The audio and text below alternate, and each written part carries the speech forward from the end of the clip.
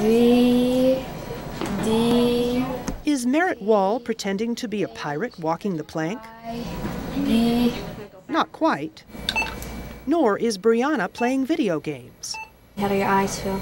Both children are in therapy, vision therapy, to correct how their eyes track, scan, and work together. It's a functional vision deficit, and the American Optometric Association says some 20% of all Americans have one, sometimes without even knowing. In fact, it may be a reason some children are labeled ADD or discipline problems, or have trouble with schoolwork. Maybe up to 70% of children that are having difficulty in other areas of learning might also have a functional vision problem. You're moving your head. You're supposed to move your head. Merritt started having trouble in kindergarten.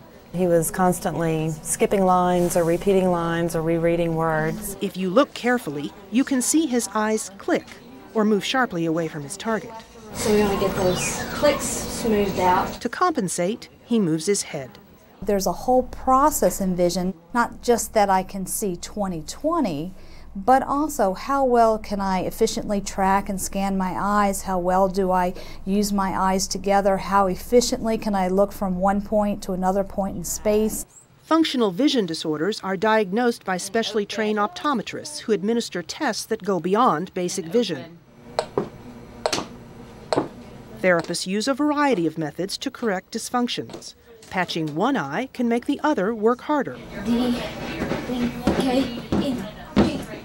Whole body movements challenge the tracking abilities of the eyes even further.